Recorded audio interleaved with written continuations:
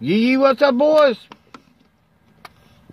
Ladies and gentlemen, boys and girls, how y'all doing?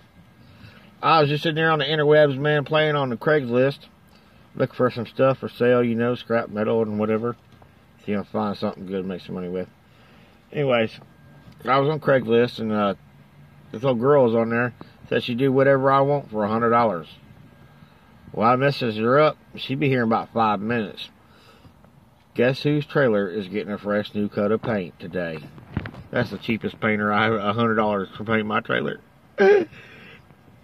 Whatever I want. She's probably Mexican, probably.